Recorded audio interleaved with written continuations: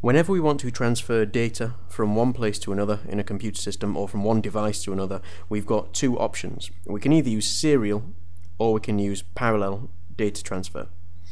The difference is that in serial we use one bus line, one data line from the sender to the receiver.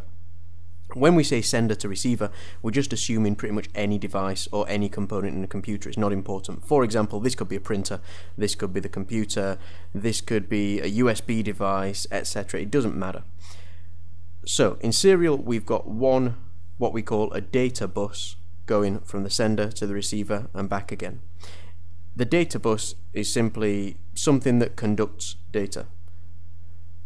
In here, we've got, let's say we're going to send 4 bits, 0, 1, 1, 0. Okay, so we're going to send 4 bits along here. With serial data transfer, all that happens is, in basic terms, they line up on the bus line and they go over one at a time. Okay, so this one would go over first, then this one would go over, then this one, and finally the one on the end. Okay, obviously this is a pretty simplified version of how this works. There are lots of other considerations to go into this and lots of other things that happen between there and there, but in basic terms they just go along the bus line like this. Okay, in parallel, instead of having one line, we have as many lines as we want really. For the purposes of this one, I'll draw 4 bus lines, but you can have more than that. Okay, but for this one we're just going to have 4. So the difference is that in serial we sent them all along the same bus line. In parallel we're going to send 1 across each bus line. Okay, so I've got a 0 here, 1 there, 1 there, and a 0 there. So now each bit has its own dedicated bus line. Obviously if we had a massive long series of data, then we wouldn't be able to send it all along different lines. It all depends on how many lines you have here and how long your data is. But with this 4-bit example, we've managed to fit each bit on its own line. Okay, so this one is going to go on its own over there, this one is going to go over there. Oops, that's not a 0, that's a 1. So this one is going to go there, that's going to go there, and that's going to go there. So from the sender to the receiver, they've all gone along different bus lines. Okay. However, it gets a little bit more complicated when you talk about the speed. You would assume, using common sense, that this must be faster, because obviously each one of these has got a separate bus line, and therefore they're going to arrive there a lot faster because they don't have to come along the same line. However, in practice, it doesn't really work like that. Firstly, we get a couple of problems with parallel.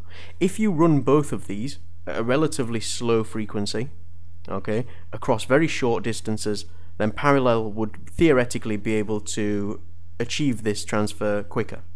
However, when we start increasing the distance of the bus line and the transfer distance, and we also start to increase the frequency, so these are going extremely fast, we get a couple of problems with parallel.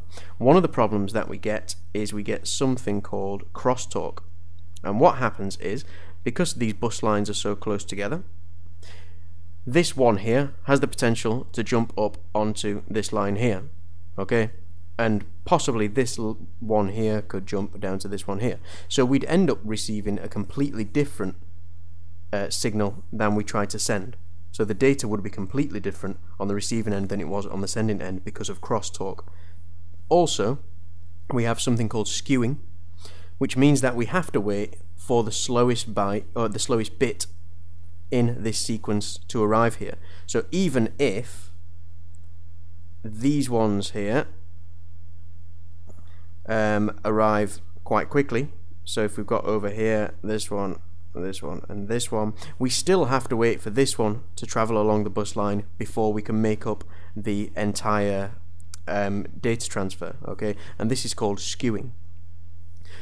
On serial, we don't really get those problems because we've got just one bus line, okay? So we don't have the problem of crosstalk because there isn't more than one bus line, and we don't have the problem of skewing like we do here because obviously there is only one bus line, so we don't have to wait.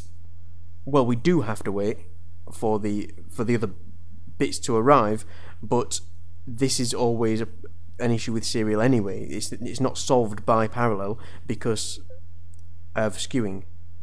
So in practice, what happens is serial can work a lot faster and it can transfer data faster than parallel, simply because of the issues that we have when we run parallel along long distances and at fast frequencies. Okay. However, along short distances, parallel is usually okay because the short distance doesn't allow the problems to occur as frequently as they would over a long distance.